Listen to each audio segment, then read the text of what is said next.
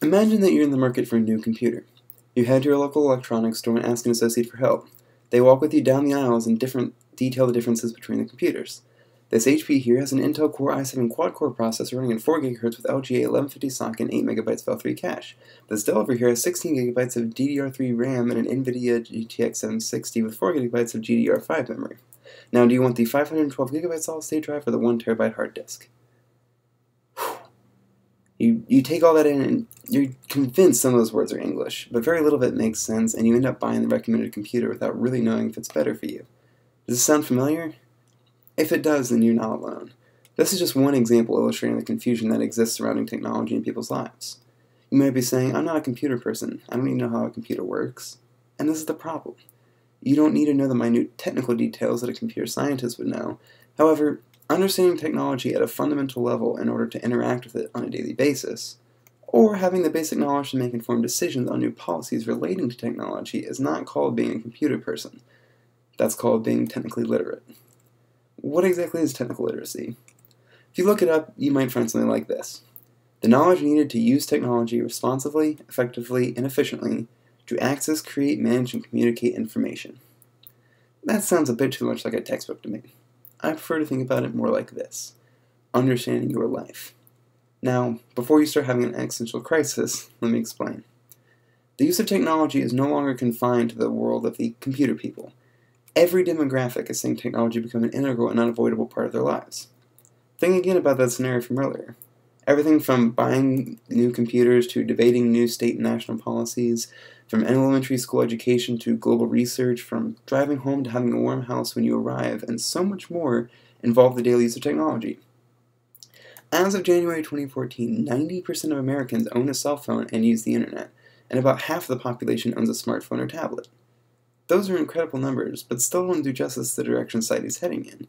If we look at the numbers for the young adults in America, they're even higher, with cell phone ownership and internet use at 98% and smartphone ownership at 83%. That is mind-boggling, and those numbers don't even include teens under the age of 18. The future generations of our society are currently in a state where nearly every young adult you pass on the street has a computer in their pocket. With technology permeating every part of our lives, why is there such a lack of technical literacy? One major factor is the lack of technical education and the use of technology in schools. Many different programs have been created to put computers in schools, use new technologies like smartboards, and put computer science classes in middle and high schools. And this is a step in the right direction, but there's a large quantity of schools that are still very behind technologically. Access to a computer and the internet at home is also vital to understanding how technology affects our lives.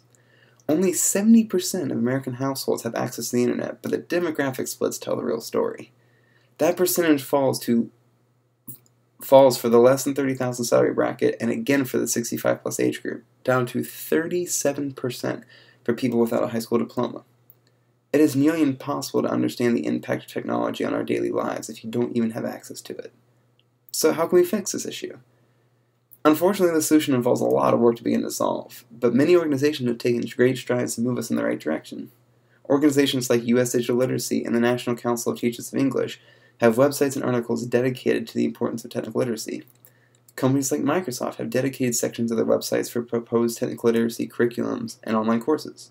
The U.S. government even has an official site to help educators spread technical literacy to their students. All of these efforts and the programs that work toward giving every person access to technology are steps in the right direction. Being technically literate has numerous benefits, the first and most basic of which is convenience. How many times have you had something go wrong with your phone or computer, call tech support, and sit through many frustrating minutes as someone who can't even see your computer tries to help you? While companies are improving their customer service, understanding your technology well enough to know some basic remedies can save you a lot of time, money, and frustration. However, this is nowhere near the most important benefit. The internet can also provide us with seemingly endless amounts of information, and it can be incredibly difficult to find the information you are looking for. Having basic searching skills and knowledge about how search engines work can drastically improve your efficiency when finding information on the internet. But possibly the most important benefit, however, is the ability to make informed decisions. With technology becoming a fundamental part of our lives, the way we live those lives is changing. Lawmakers are constantly debating new laws to govern these new technological frontiers. How are we expected to vote for delegates that will make decisions on these new policies when we don't even have the knowledge necessary to understand their platform?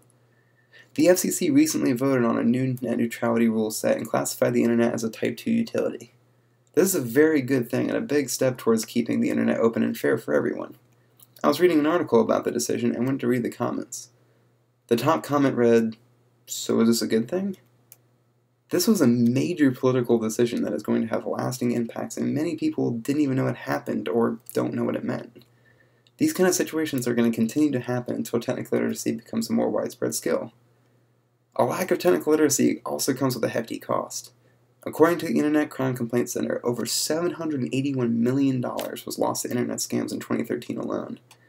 There are many different types of scams that are used, but most, if not all, scams can be prevented with some simple techniques that can save people millions of dollars. People also have these illusions that their data is safe on the internet, commonly using phrases like, "it's in the cloud," or "my password's unbreakable." Every bit of data on the internet sits in a physical server somewhere. Nothing you delete is ever actually gone, and every password is breakable given enough time. I had a friend in high school who got in an argument about his data on Facebook, claiming that it was safe because he had a strong password and all his security settings were properly set. And I told him that if someone really wanted his data, they could get it. But no, he assured me that his security settings were airtight. And I said, "We'll see." So I went home and drafted up a fake Facebook email saying that his account had been compromised, and set everything up and sent it off. And sure enough, 5 minutes later, I got an email back with his username and password in it. And I wrote him on a slip of paper and brought him into school the next day and said, "You might want to get these changed." And I did all that not to be a jerk, but to prove a point.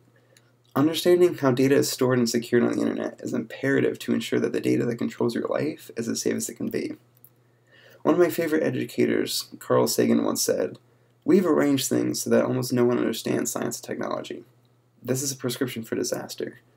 We might get away with it for a while, but sooner or later this compostable mixture of ignorance and power is going to blow up in our faces."